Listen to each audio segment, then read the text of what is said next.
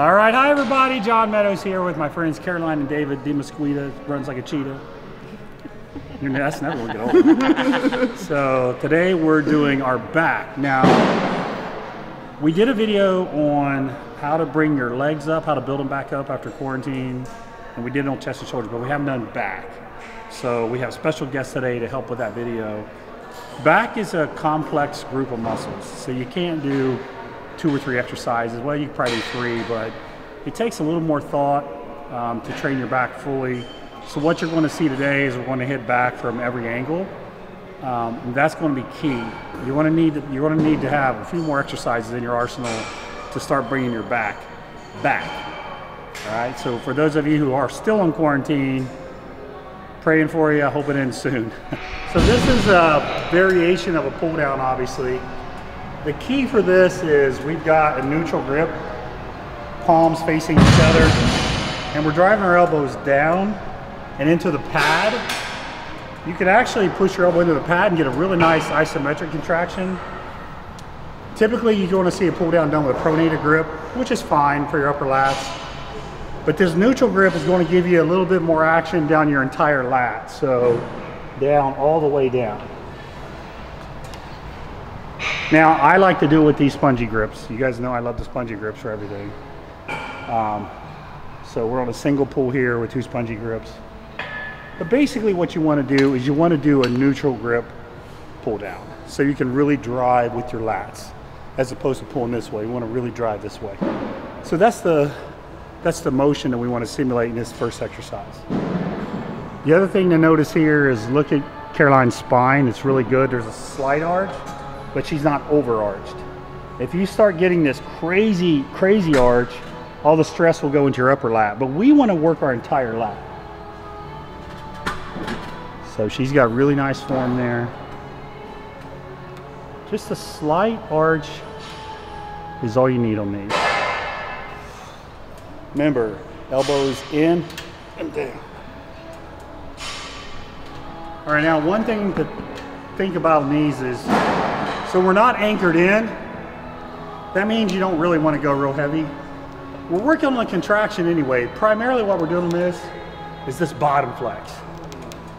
We're trying to wake those lats back up. You've been on quarantine, it's time to wake them back up. So we want to get a really focused lat contraction. And I really like the angle that this comes down out on your lat too. I feel like you can really focus on your lats with this angle. So sets and reps, 3 sets, 10-ish reps. You can take these close to failure. It's not something that's going to wreck your body, a pull down. So don't be afraid to take these to failure.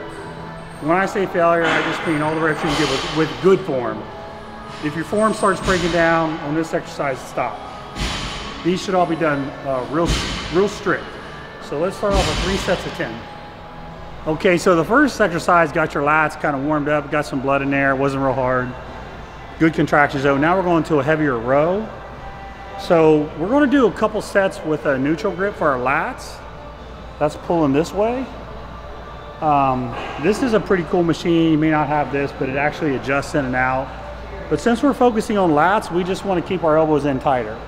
Now there's another reason why you should do them like this, but first we're going to do them with this motion right here. That's what I want you to simulate. I want you to simulate this motion right here on the row.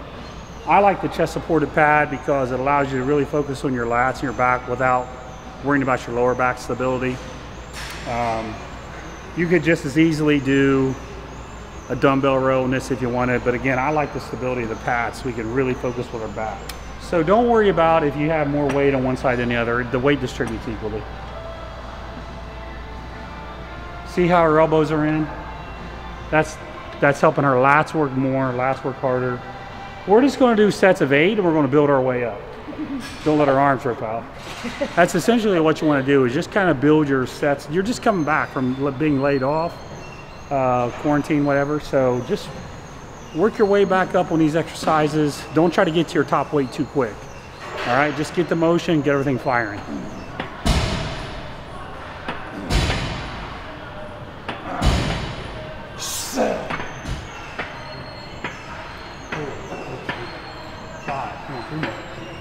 6, 7. So again, the key is we're just working different angles. So the first angle is here. Now we're working here. Now remember, you haven't trained in a while, so you don't need to do a ton of sets. We're gonna do 4 sets like this, but honestly, you could do 2, maybe 3. Remember, you're coming back, so no need to do a bazillion sets. Just do 2 sets if you're coming back, all right? Now we're gonna move this out. So the goal now is to do more rear delts, rhomboids, traps, kind of upper lats. We're gonna go all the way across. We're gonna go all the way across here now. And you're gonna use this grip. Now, when she's done with this, she's gonna go over and we're gonna do a dumbbell pullover. That's gonna get a lot of these muscles, your teres muscles under here, upper lats. It's actually a really good combination. There's something about this where they work off each other that I really like. I think if you try it, you'll enjoy it. So we're gonna start off with 10 reps here. Now elbows up. There you go, right there. There you go. There you go. Good. Good. Good. Come on. Good. Good. Come on. Okay, now we're doing this on a decline bench. Now we do the pullover. Okay, and you're only coming right here. If that doesn't feel good, let me know. Just come up to my hand, and that's it. She only needs to come up to my hand. We're putting all the stress right down here. See her teres muscles working right here? All that. A little bit of upper lat, a lot of teres muscles.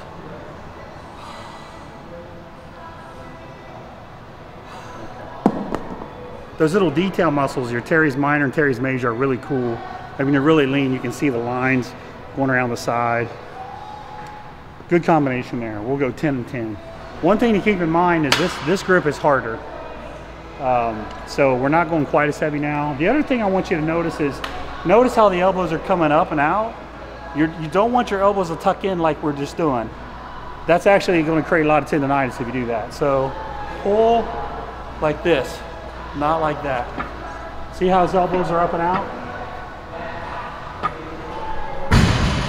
10 reps.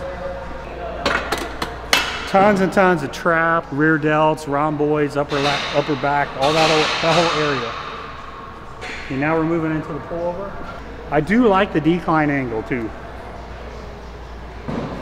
Slight bend in your elbow, lock your arms. Now just pull to the forehead. Right there.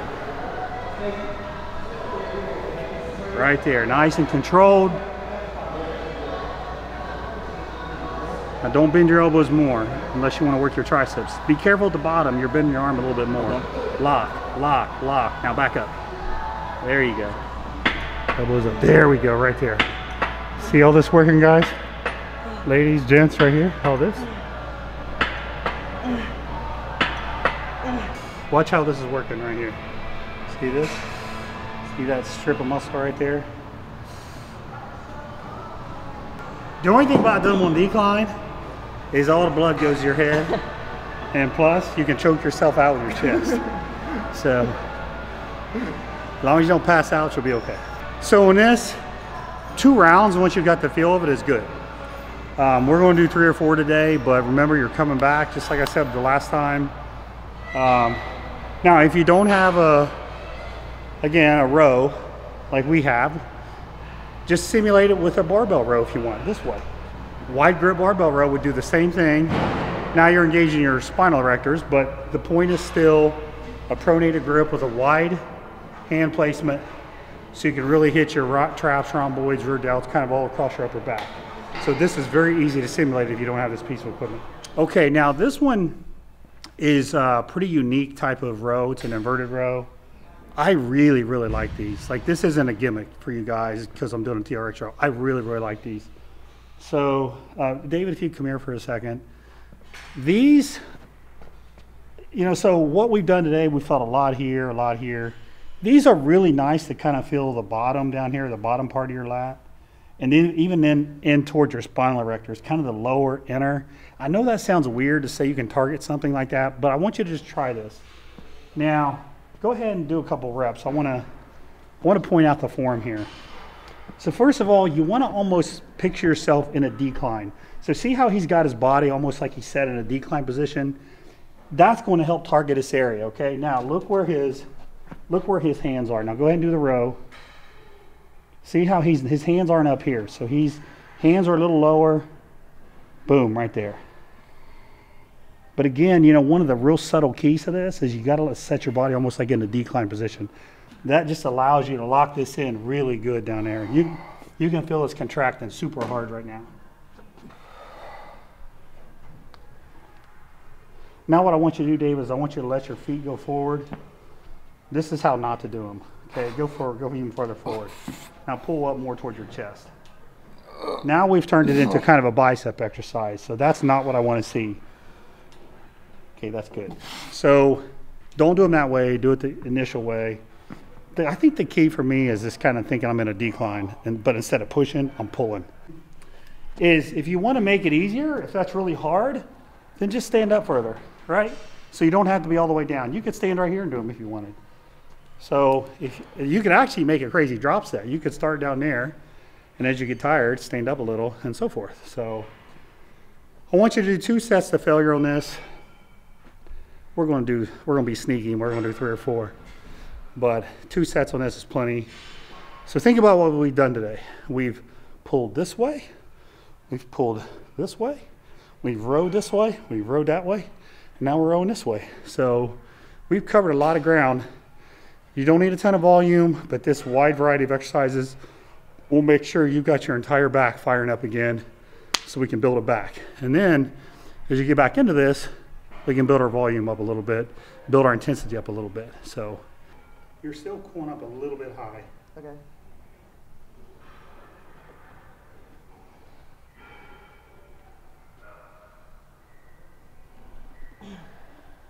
How's that? Is that better? Yeah. Did you? Definitely more difficult. All right. You should always incorporate a little bit of spinal erector work, your lower back muscles, just for health, general strength. Those are muscles that you always want to keep strong, your lower back. So we have a reverse hyper machine here, and we're going to do basically 2 sets to failure. When you're doing this, when you're lowering the weight, just don't let it swing. It can get dangerous. Just control the weight. And then when you come up, don't overly arch your back. Just come up until your legs are kind of flat with your spine. So we'll show you here on the side. So that's good right there. You can see here he's coming in a straight line. You don't need your legs to come up here. And look at the good control as he's coming down. Some people just kind of relax and swing it.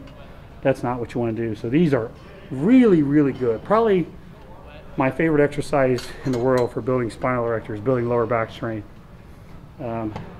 Certainly powerlifters have made this exercise famous, but this is great for bodybuilders. It's great for people in fitness.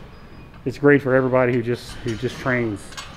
So I want you to finish with 2 sets. Now, a lot of people don't have that machine, so they will just find something to grab a hold of and do it without weight. So they might just find something and, you know, just jump up and just do it without weight. But that's the motion you want. Really rehabilitative, great exercise. So that's what we're going to do to finish. So that's it. That's your back workout. We hit every angle, because remember, we're bringing on your backs, and in the back, remember, it's a complex group of muscles. So it requires a little bit more of a thoughtful process than just doing a set of rows and a set deadlift. So it'll be a little more thoughtful. So hope you enjoyed the video. Thanks. And for Caroline and David, we'll see you next time.